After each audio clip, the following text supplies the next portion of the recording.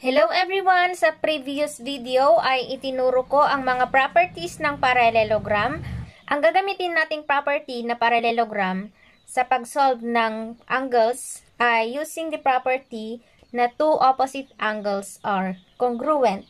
Ibig sabihin yung angle na ito at saka ito ay congruent. Ganon din yung angle E at saka yung angle A. Gagamitin din natin yung property na two consecutive angles are supplementary, meaning to say, yung mga magkakasunod na angles ay equal siya sa 180 degrees. Okay?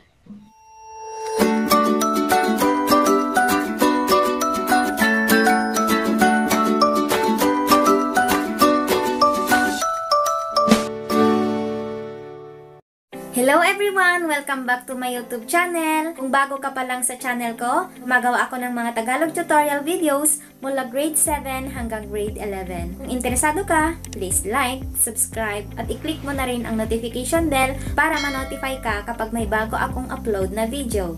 Just keep on watching! Good day everyone! Sa ating parallelogram na CARE, ang hahanapin natin ay yung value ng X, Y, angle R, angle E, and angle C. Ngayon, para makuha natin yung value ng X, gagamitin natin yung property na two consecutive angles are supplementary. Meaning to say, yung angle C plus angle A is equal to 180 degrees. Hindi natin pwedeng gamitin itong angle E kasi Y yung kanyang variable, kaya ito munang angle C. So, yung angle C ay 2x plus 4 degrees plus yung angle A naman ay 60 degrees equals 180 degrees. Then, combine like terms, 2x, 4 plus 60, that is positive 64 degrees equals 180 degrees. Combine like terms, yung 64 i-transpose natin dito sa kabila, mag-change ng sign, and magiging 2x equals 180 minus 64 na. Mag-change na siya ng sign. And then, simplify, 2x equals 180 minus 64, that is 116. Ngayon, ang kailangan natin ay yung x. Ano ang gagawin natin para matira lang yung x dito? I-divide natin by 2. Kapag nag-divide tayo ng 2 dito, dapat mag-divide din tayo ng 2 dito. Para makancel yung 2, yung x lang ang matira, 116 divided by 2, that is 58. So, the value of x is equal to 58. Yung pangalawang kukunin naman natin ay yung value ng y. Okay. Since meron siyang katapat na angle A, di ba, angle E is congruent siya sa angle A. Kasi, opposite angles are congruent. Ibig sabihin, 3y plus 9 degrees is equal to 60 degrees. Simplify, 3y, yung 9, transpose natin dito sa kabila, mag-change ng sign, so magiging negative 9. Simplify, 3y equals 60 minus 9, that is 51. Anong gagawin natin para y lang yung matira dito? I-divide natin by 3. Kapag nag-divide dito, dapat mag-divide din tayo dito sa kabila. Makakancel ito, y equals 51 divided by 3, that is 17. Okay? So, the value of y is equal to 17. Dapat kabisaduhin ninyo yung mga properties ng parallelograms para alam ninyo kung paano nga bakunin yung mga equations sa given. Then, ano naman ang angle R? Diba, ang consecutive angles ay supplementary, meaning to say, angle R plus angle A is equal to 180 degrees. I-substitute natin yung value ng angle A, so that is angle R plus, ano yung angle A? That is 60 degrees equals 180 degrees. Then, simplify. Yung 60 transpose sa kabila, so magiging angle R equals 180 degrees minus 60, kasi mag-change ito ng sign. Then, angle R equals 180 degrees minus 60, that is 120 degrees. Meaning to say, yung angle R ay 120 degrees. Ngayon, ano naman ang angle E? Diba opposite angles are equal? Meaning to say, yung angle E is congruent siya sa angle A. If angle A is equal to 60 degrees, then we can say that angle E is equal to 60 degrees. Then, kasi opposite angles are equal. Letter E, ano naman ang measurement ng angle C? Angle C is congruent to angle R, di ba? Since yung angle R is equal to 120 degrees, then yung angle C naman is equal to 120 degrees din. Okay? So, ganun ang pagdetermine ng mga values sa given na angles sa parallelogram.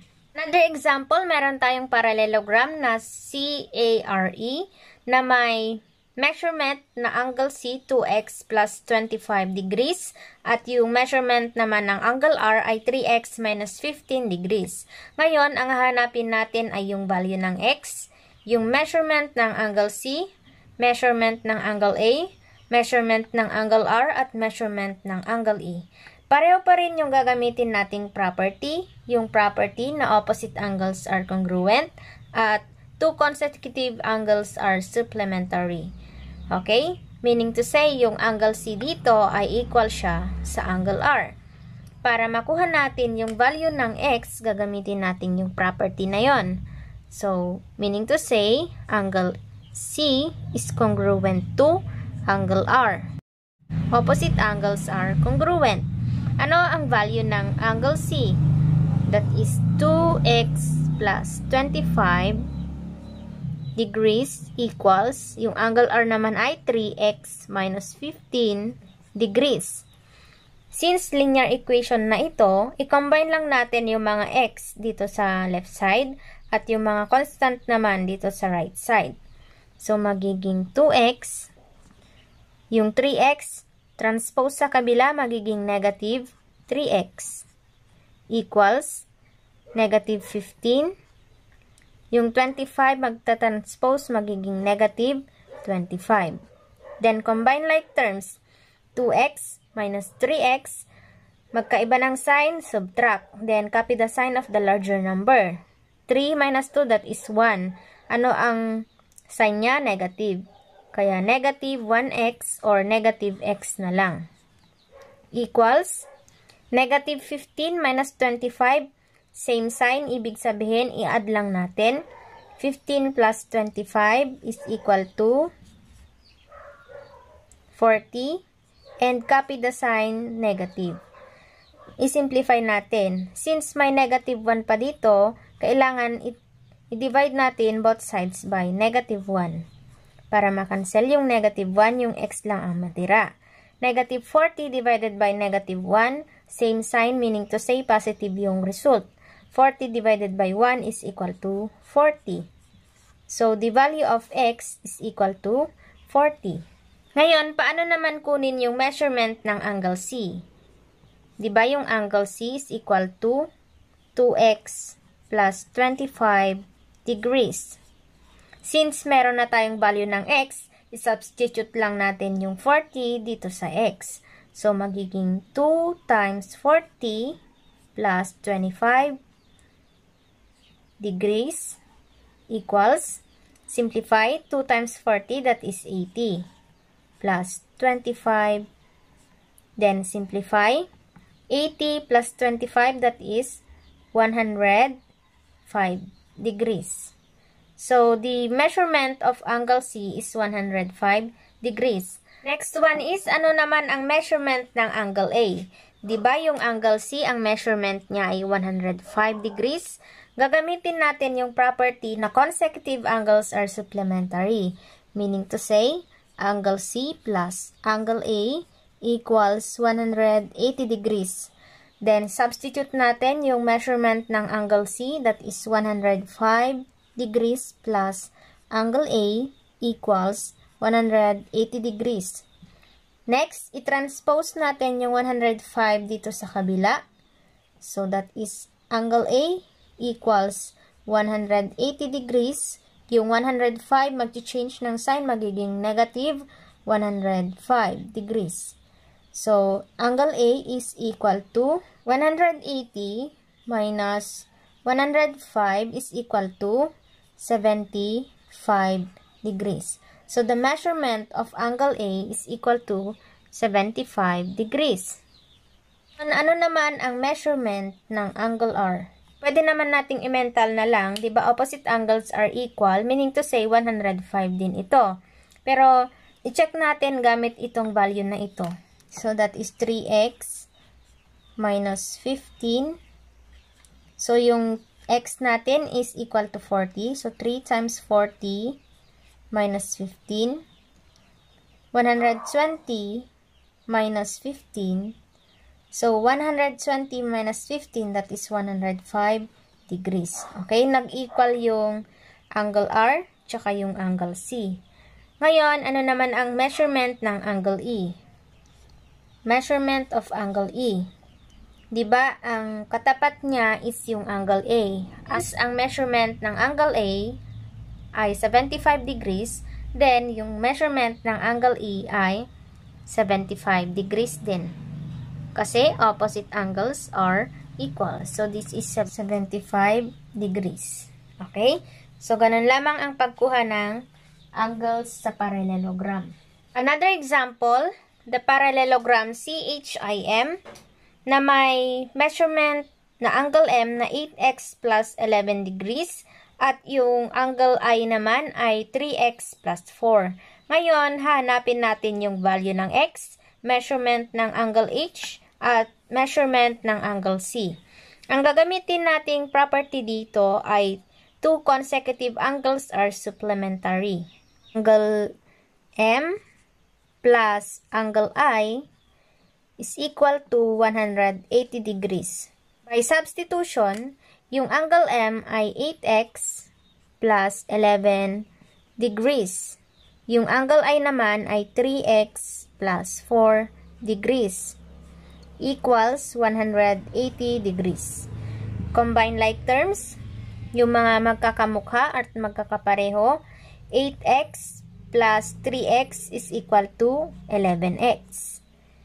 11 plus 4 is equal to positive 15 equals 180 degrees. Then, simplify yung positive 15, transpose natin, so magiging 11x equals 180 minus 15 degrees. Simplify 11x, 180 degrees minus 15, that is 165 degrees. Para makuha natin yung x, i-divide natin by 11, both sides. Para makancel ito, yung x lang ang matira. 165 divided by 11 is equal to 15. So, the value of x is equal to 15. Ano naman ang measurement ng angle H? Since yung angle M at angle H ay congruent, pwede nating i-substitute yung x dito sa value dito. So, that is angle H equals 8x plus 11 degrees. Substitute natin yung 15 dito. So, magiging 8 times 15 plus 11 degrees equals 8 times 15. So, 15 times 8 is equal to 120 plus 11. 120 plus 11 is equal to 131 degrees. So, yung angle H ay 131 degrees. Ngayon, paano naman natin kukunin yung measurement ng angle C? Pwede din nating i-substitute yung x dito. So, measurement of angle C is equal to 3x plus 4. Kasi nga, opposite angles are equal. So, pwede natin gamitin ito. So, that is 3 times 15 plus 4. Simplify. 3 times 15, that is 45 plus 4. 45 plus 4 is equal to 49 degrees. So, the measurement of angle C is equal to 49 degrees and the measurement of angle H is equal to 131 degrees. I-check natin kung tama. 49 plus 131 ba ay 180 degrees? So, 131 plus 49 is equal to 180, meaning to say, supplementary yung angle C at yung angle H. Okay? So, ganun kapag magkatabi yung given.